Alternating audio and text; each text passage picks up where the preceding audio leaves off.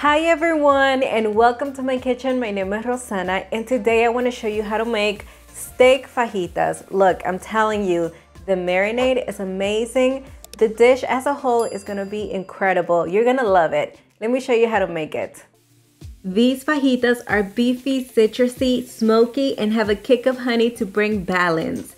Our first step will be to get the prep done. It is always fun to pick out colorful bell peppers. They bring so much life and excitement.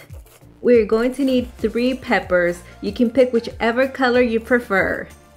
I have chosen to start with the green one. Go ahead and remove the seeds and stem. Then slice into about 1/2-inch slices.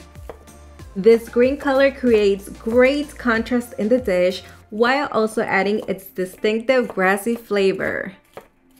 Up next is the red bell pepper, which prides itself in sweet and fruity flavor qualities. As you prep all the peppers, notice they are slightly watery and with a delightful crunch. Once you finish slicing it into the same shape and size as the green bell pepper, transfer to a bowl and let's move on to the orange one. This one is very similar in flavor as the previous red one. They share delightful qualities. Make sure all the peppers are sliced uniform in size so they can cook evenly. Also take 1/2 of a medium white onion and cut into slices as close as possible in size as the peppers. Mix all the vegetables we just prepped into a bowl and set to the side until we need them. For the meat, I'm going to be using 1.5 pounds of skirt steak. I'm simply going to cut in half because it's too long of a piece to fit inside my lovely cast iron skillet. When I flip the steak, I can see remnants of the membrane. Simply remove it. The amount of fat on the surface surrounding the steak is great, so no need to trim any. Skirt steak works great in this recipe because it soaks up the flavors from the marinade easily. Now to make the marinade, in a separate container, combine all the ingredients starting with 1/4 cup of olive oil, 3 tablespoons of Worcestershire sauce, 2 tablespoons of red wine vinegar, 1/4 cup of lime juice, 2 teaspoons of honey, grate 3 garlic cloves straight into the container.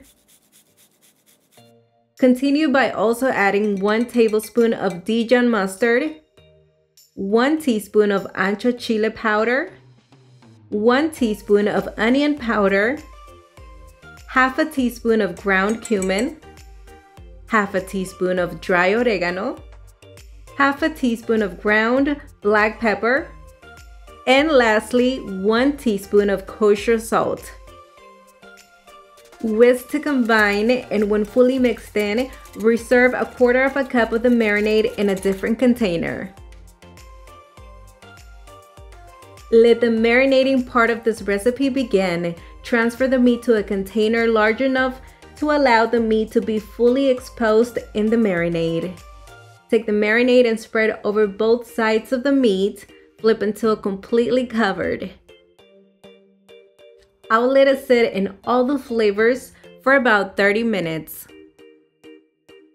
For all of you grilling enthusiasts, feel free to grill the meat if desired, but today we're cooking the steak on a hot cast iron skillet. Place the steak on the hot surface and try not to overcrowd it. You also want to leave it alone. Try not to move it until it's time to flip. Flip when the underside has browned beautifully and allow the other side to do the same. When both sides are nicely browned and the inside is cooked as desired, remove from the skillet and continue cooking the rest of the skirt steak. The temperature of the surface we cook the steak in is important. You want it to be hot so it can brown the meat and give the inside enough time to cook to your desired doneness. By the way, I have the temperature on the stove set to medium high. Ideally, this cut should be cooked to medium rare or medium. It did take me approximately 2 to 4 minutes per side, but the time can vary depending on the heat and also the thickness of the meat. I will leave the steak doneness temperatures in the description area. When all of the meat is done, remove the steak from the skillet and let it rest for roughly 10 minutes. This way the juices settle in and we end up with a tender and juicy end result. Also, remove the skillet from the heat so the bottom does not burn.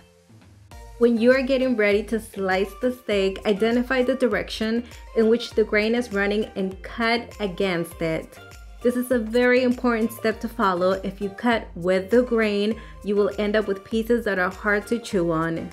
I love skirt steak for this dish, but other cuts that work really well are flat meat and flank steak.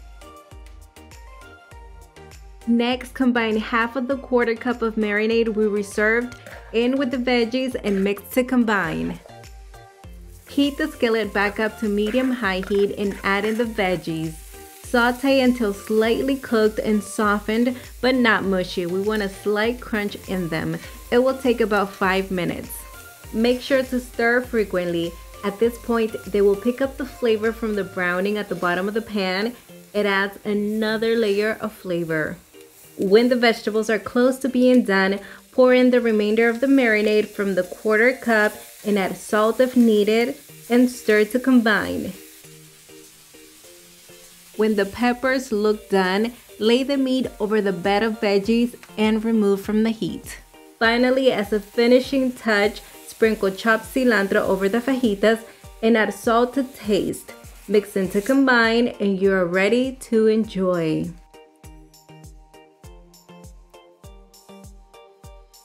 Okay, it's time to taste and we're gonna do it with a taco.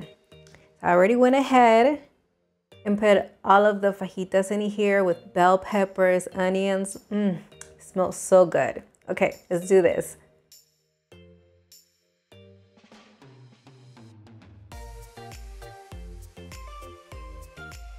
This is delicious.